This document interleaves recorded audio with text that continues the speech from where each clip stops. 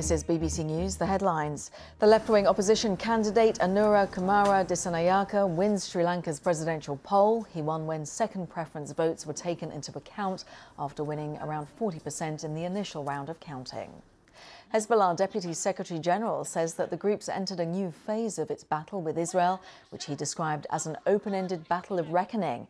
He was speaking during a funeral for a top commander killed on Friday. In northern Israel, thousands of people have been seeking shelter after Hezbollah launched more than 100 rockets from Lebanon. Israel says a number of missiles were also fired into its territory from Iraq. Speaking at the Labour Party conference in the UK, the Foreign Secretary David Lammy called for a de-escalation between Israel and Hezbollah and an immediate ceasefire so a political settlement could be achieved.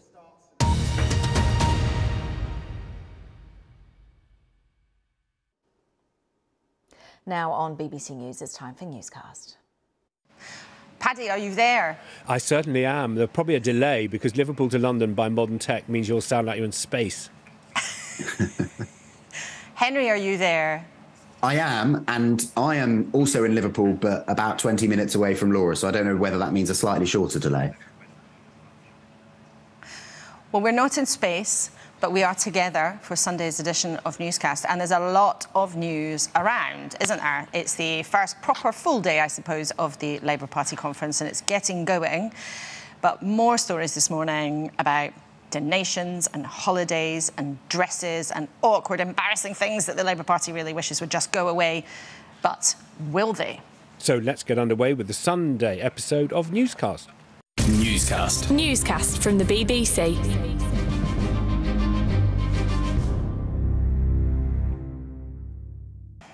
Hello, it's Paddy in the studio in London. And it's Laura in a beautiful set by the River Mersey in Liverpool.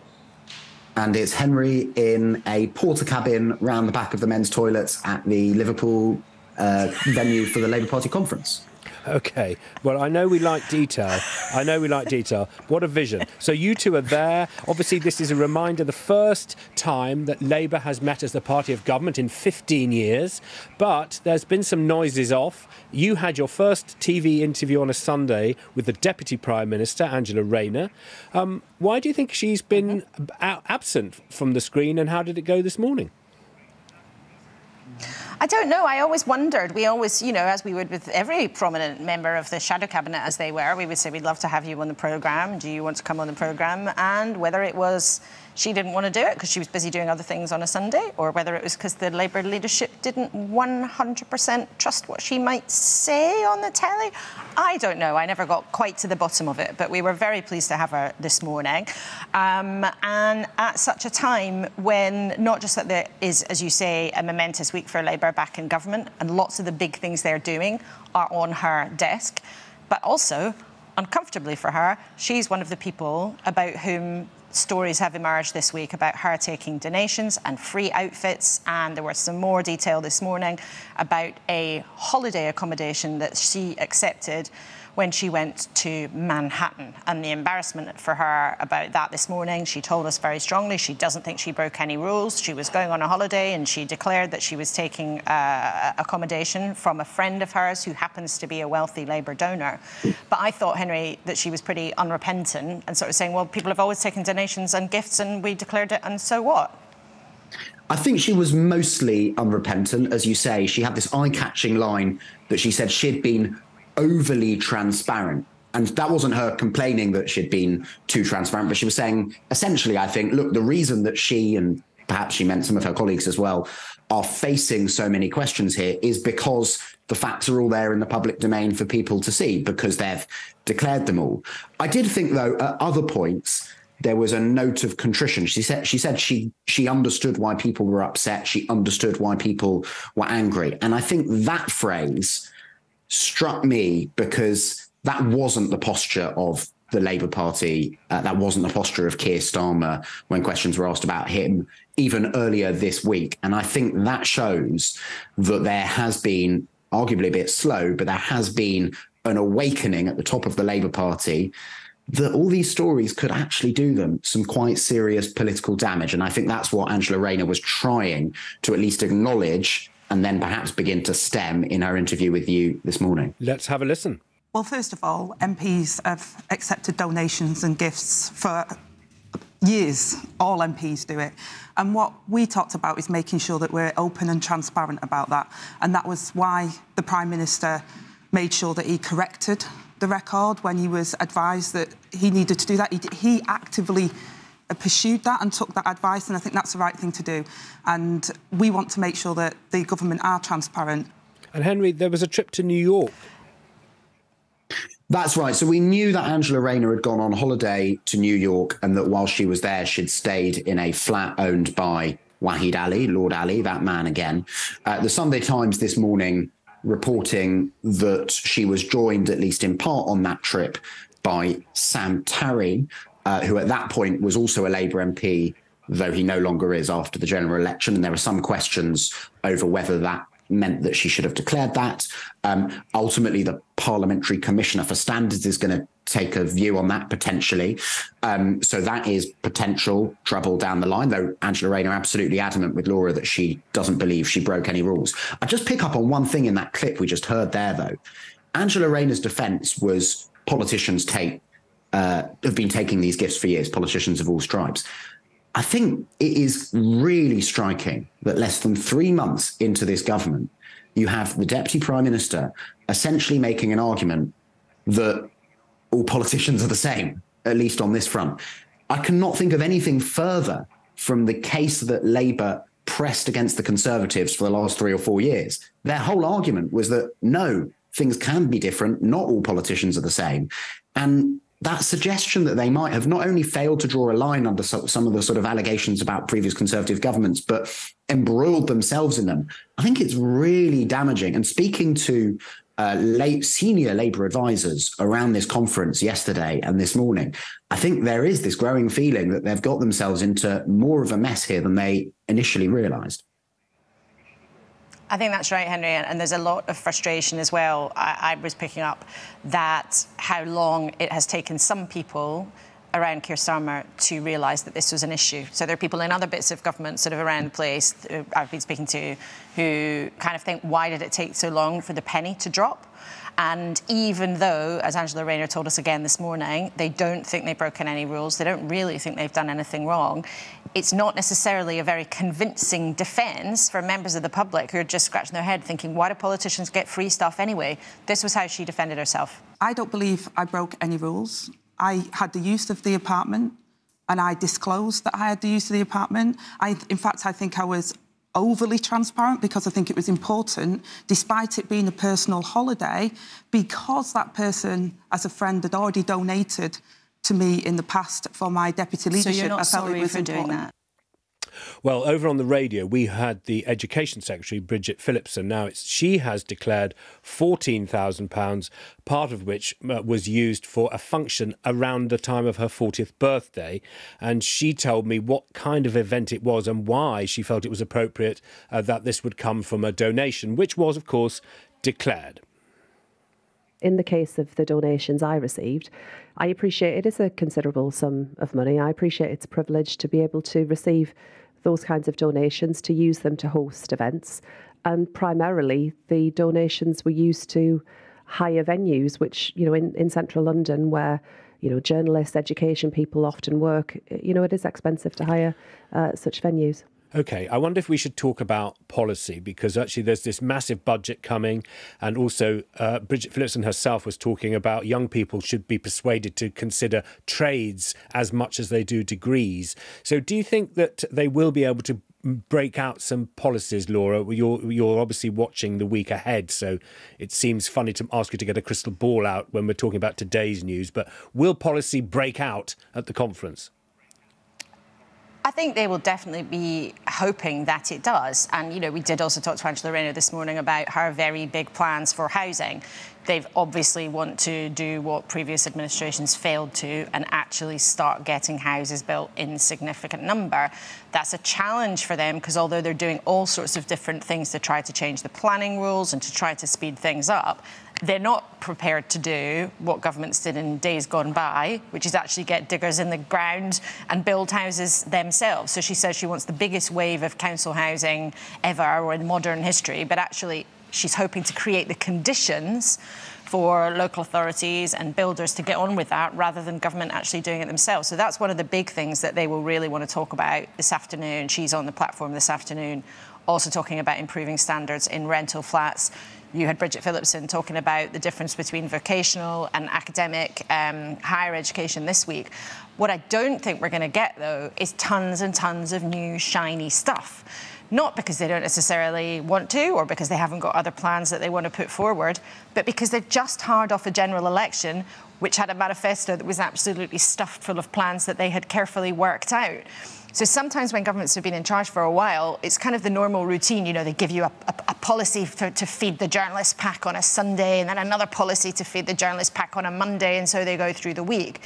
But because they're just out of a general election campaign, they're not really going to do that. So I think the tone of what we're going to hear from the politicians is largely going to be rhetorical. It's largely going to be political storytelling rather than any new giant plans that they've been keeping under wraps until this moment. Henry, Bridget Phillipson told me to expect a lot of hope from the podium. Yes, I think that is what will be new this week. I agree with Laura. I'm sure there will be some new policy, and I've picked up a hint, though I haven't quite managed to land it, that Keir Starmer might be focusing on education in his speech as well. So let's see if there's an announcement there. But I don't think, I don't think there'll be bundles of new policy. I do think that there will be a new kind of message, even before the sort of arguably chaos in the sort of government grid of this week, of all the talk about Sue Gray and of gifts and so on. Even before that, there was a bit of unease in some corners of the Labour Party heading into this conference, because there was a view taking hold that the government had been too gloomy, that in what everyone in the Labour Party believes was the necessary task of identifying the flaws in what they've inherited from the Conservatives, they perhaps have gone too far in depressing people, essentially, not just the country generally, but there's also been reports about, some of that messaging essentially depressing business confidence and potentially even investment.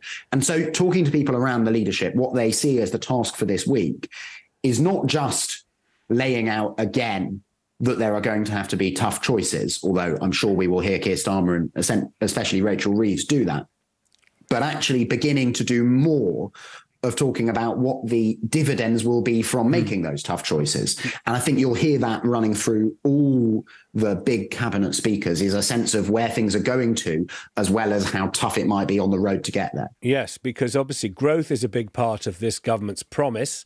So, if you get growth, you get more jobs, you get a rise in living standards. That's the idea. So obviously there've got to be some kind of shining city on the hill. The other thing that dawns on me is that it is still the case that in July, which is not that long ago, the voters delivered a knockout punch to the Conservatives. It's like the public did say very recently that they wanted to punish the Conservative Party, and Liz Truss did, in her 49 days, take the country onto Skid Row, and we were accused of being a submerging market by Larry Summers, the former US Treasury Secretary. So all that is true. And I wonder, in a way, do you both think, expert as you are, that this frenzy over freebies is actually going to be dwarfed by the economy, the budget, the meat and potatoes of what a government actually does? That's certainly what the leadership hopes. And perhaps also, some people listening and watching this might think that's what they hope too. Because, of course, in the big picture, what's been going on around donations and dresses is nowhere near as important to whether or not people can put food on the table, whether or not people have a job, whether Angela Rayner does get her dream of having 1.5 million homes being built by the end of their time in Parliament. And I think at the moment we just don't know really the answer to the question, which is this: is this farce the kind of growing pains of a group of people who suddenly find themselves in power, and they work terribly hard to get there, and actually they find it's really, really difficult? Or is this mess actually a sort of canary in the coal mine of an operation that actually maybe isn't going to be that good? We were talked about it yesterday, Paddy. That's the thing that was sort of being whispered in Labour circles, particularly actually by some, shall I say kindly, of the older generation, people who were around in the Blair and Brown years, who sort of looking at this and scratching their heads and going, why have they allowed this to happen? What is going on? And the thing about politics is it can be small things that set off big reactions. And if you think about Sue Gray, the Chief of Staff, for example, and of course lots of people will say, oh, this is a story about personnel, who cares who it is, it's somebody I've never heard of, and this, that and the other. But it's really, really important that Downing Street runs properly. It's really, really important that people at the top of government are able to work well together. And at the moment, that is in lots of ways not happening. So yes, Paddy, I think maybe lots of newscasters and people will want them to get on with the big things. We'll want to hear more about the big things, and we are nerdy enough that we will promise we will talk about policy and those big things too. But if the politics is not working very well and they're all grumpy and it's misfiring, then the bigger stuff can be squeezed out, not just by journalists, but also in their day-to-day life. If they're having to sort out rows and nobody's working well together, that is a problem. And also, he told the Observer, Keir Starmer, that he wanted to stop the leaks. Harriet Harman told me in the week that leakers should be sacked. So is there action coming, do you think, Henry? I think it's clear that Keir Starmer needs to find a way to stem this leaking. I'm just not sure he knows what he wants to do about that and how he wants to do it. I mean, I'm sure he'd be very happy to sack if whoever it is, if he could find the sort of initial source for Chris and my story on Sue Gray's salary this week or whatever, but he's not going to. So, there is a question there about identity and how he can identify this. I mean, without speaking specifically about the story Chris and I did this week, I can just say there is an incredibly broad coalition of officials, advisors, ministers who don't think Downing Street is operating in the way that it should be at the moment. And that is a problem. I mean, I think one of the things about this week and some of the difficulties that the government's got itself into is it is very plausible that in fact, likely that in 4 years' time, whenever the next general election rolls around, you come to look back on this as sort of ephemeral. And it's one of those rows which we don't quite remember. But I do think one thing we're going to find out in the next few weeks is how much of a reservoir of goodwill this new government has or doesn't have to fall back upon. Because generally you would expect a new government swept into office on a landslide to be able to say to the general public, look, there is this row which you would have thought very dimly of previous governments about, but, come on, you only just installed us in office, trust us.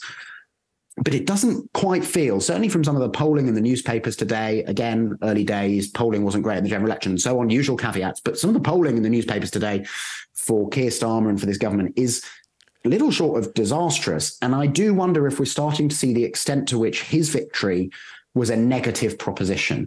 His victory was about people not wanting the Conservatives to continue. Let's see, it's early days in terms of assessing public opinion and so on, but I do think that's something being looked at very closely at the top of the Labour Party. And I have to say, from our inbox on the programme, most people who've got in touch, which is not a scientific process, I absolutely would be clear about that, it's not a scientific thing, but we have had a very strong response from people who watch and listen to our show on Sundays about this. And it started when David Lammy appeared on the show last week and said, oh, well, in America, first ladies get loads of money for clothes, which actually they don't. But at that point, this response started, and some people are very, very cross about it. We had Jack Diak got in touch this morning, just to give you a flavour of one, to say this issue shows it's a case of them and us all over again. Why do they pretend they live in the same world as the rest of us? And I think however big or small the actual offence, and it's not an offence, I'm using that metaphorically, however big or small it is, the problem with this is it is perception. And it's like you put a kind of drop of ink into a pint of water. You can't take it out. Once that little perception is in there and it has been seeded, to appallingly mix my metaphors, it's very difficult to get rid of that. But, you know, as Henry says, it may well be that in 6 months this is all completely forgotten. They get a grip, everybody shakes down, they look themselves in the mirror and go, for goodness sake, we're not going to stuff this up this early on. But we just don't know if that's going to happen or not. There is an example from history, isn't there? There was a big row in 1997 when Tony Blair first took over, and we compared the 97 with the 2024 because it was things can only get better, and then it was, you know, things are going to get worse in 2024. But there was this row over the influence of Bernie Ecclestone, and also in this case, what Labour is saying is that Lord Ali, who's been giving the money, was already a Labour peer, so it's not as if he can access privilege. He's already got access to the Labour Party. He's a successful business person from the left. So if the system has worked that successful business people from the right can give money, viewers who are voters should be also knowing that that's been happening for all the way through our system. It has been that people are allowed to give money. That is the system. And the other way of doing it is you stop that and then the public pays the money. So you can actually pay the Prime Minister more if you want to, but there seems to be very little appetite to actually do that. And every time it's argued how much money MPs should get, the public are very sort of anxious that they don't keep getting more money. So there's a very British story here as well, it seems to me, Henry, as well, that, you know, we do want people in public life to sort of suffer a bit for being in public life. Look, there's all sorts of arguments you can have about whether politicians ought to have different allowances, ought to be paid more, and so on and so on.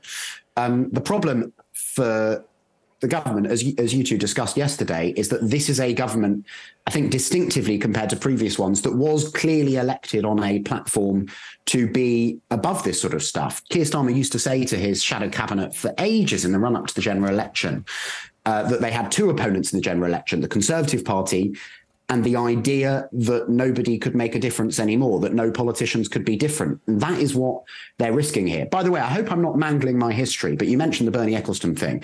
Was that not the one where in response to it, Tony Blair went out and said, look, I think most people understand that I'm a pretty straight sort of guy? I think it was. And I think, you know, Keir Starmer, the challenge for him is whether he can do that sort of thing. I'm not saying that it's necessarily the same level of issue or whatever, but or that any wrongdoing is being committed, but whether he can make an argument like that and carry the country with him on a wave of goodwill in a way that Tony Blair did. Because my understanding of the relative approval ratings is that Keir Starmer, you know, begins, as many politicians do these days, because it seems that the public is just more fed up with politics and less willing to give them the benefit of the doubt than in previous eras. You know, whether Keir Starmer can find a way to carry people with him in the same way. And that talks to something that we've talked about a lot, is whether Keir Starmer as a leader has the sort of quicksilver and the nimbleness to be able to turn a difficult situation into something that feels like it doesn't matter, or the ability to make quick decisions to move on from a difficult decision. And I think there always have been and still are question marks about those kinds of things, those attributes that people have never been 100% sure that he has that kind of, you know, I was going to say, I don't know, that kind of, just that ability to think incredibly quickly, to be nimble when he is in what is a political pickle. Because prime ministers are always in political pickles, and they need to be good at getting ways out of them, whether they're fair or not. And politics isn't fair. Shall we talk about something else? Because we had something really special on the programme this morning that I want to share a bit with both of you. Please, yes, I was just about to say that one of the points I've made on our newscast is we have a flawed system. It's called democracy, and we argue and we hold our leaders to account, and it can be very upsetting for people who love a political party, who loved the Tory party and still do, to see what happened over Partygate, and for the Labour voters to see this problem. But that's our system. It's a kind of carnivorous system, and it's open to criticism. And the other systems around the world, which are getting together in alliances, are dictatorships which crush all public conversation and where opponents of the leaders are killed. Now, this is the point I was trying to make, and I'm not trying to just be smug and interrupt you. There's a very good distinction about the people you've been speaking to this morning, Laura, because yes, we're going to keep arguing, and that's great, because that is what the system is. It keeps us all in a job, let's face it.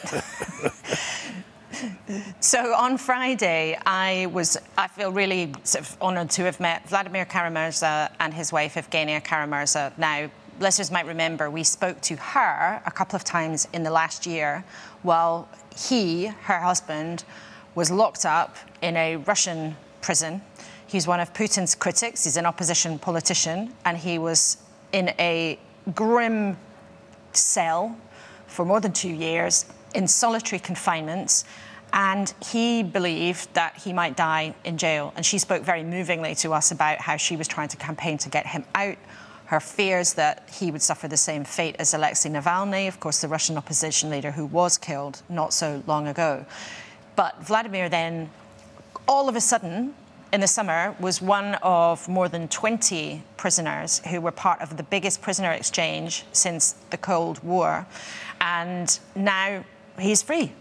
And I was lucky enough to meet them on Friday, and he told me about the, incredible series of events. And here's just a snippet of him talking about the morning that he was woken up at 3 a.m. by prison guards, which was the beginning of his release from captivity.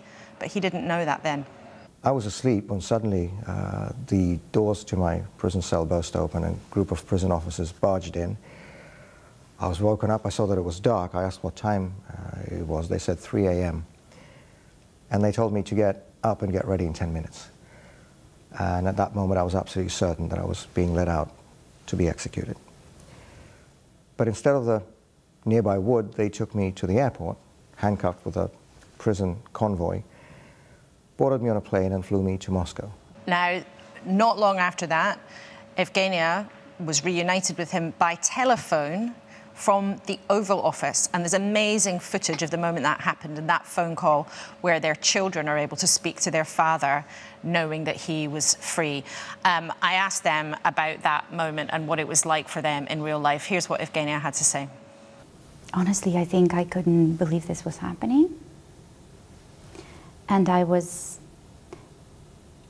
felt as if I was seeing it all through the eyes of our kids. So that footage where I see our kids, when I hear tears of joy in their voices, that will forever make me cry, I think. Newscast. Newscast from the BBC.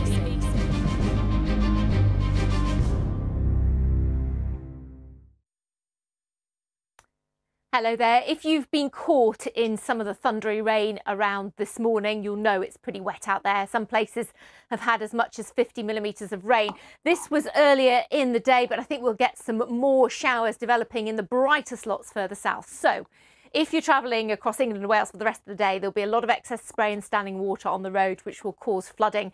The details of the warnings are on the website because we now have an amber warning. This is for tomorrow, for Monday's rain, but I think a large area of England and Wales will be affected by that rain. Up to 60, 80 millimetres could fall. And that's on top of what we've already seen through to yesterday and today as well. So the rest of today, as I say, there'll be quite a lot of rain around, showery rain with some heavy thunderstorms, torrential downpours, large hail and gusty winds. And temperatures, as a result of a bit more cloud in the sky, a little lower. Further north, some good sunshine across western Scotland, parts of Northern Ireland and the northwest of England. But near the east coast again, we've got that misty low cloud, which rolls back in overnight. Now, overnight tonight, as that low pressure that's driving all this heavy thundery rain just moves a little closer, you can see that rain starting to become a more organised band of really intense rain. So again, a warm and a muggy night, a little bit fresher in the glens of Scotland, further north and west, but obviously there'll be a lot of mist and murk around again tomorrow morning, even in the south. But tomorrow for England and Wales, real concerns that we could see, as I mentioned earlier, a month's worth of rain, if not more in a few spots, on top of what's fallen last night and today, could result in some flooding issues and certainly some disruptive weather around with that thunder and lightning, and temperatures just taking a dip once again even further north too, because we've got a weather front approaching from the north. So for Monday, it looks like we'll see the wettest weather across England and Wales. For Tuesday, a little bit drier across England and Wales, but some heavy rain coming in across this weather front into Scotland. And then from midweek onwards, we've got another area of low pressure rushing in off the Atlantic. This time, not just rain, there could be a sting in its tails. There could be some strong winds. So do stay tuned if you have plans. And as that clears away, it opens the gates to this northerly Arctic wind. So it's getting much colder by the end of the week. But there's a lot of weather to happen between now and then. The warnings, as I say, they're on the website.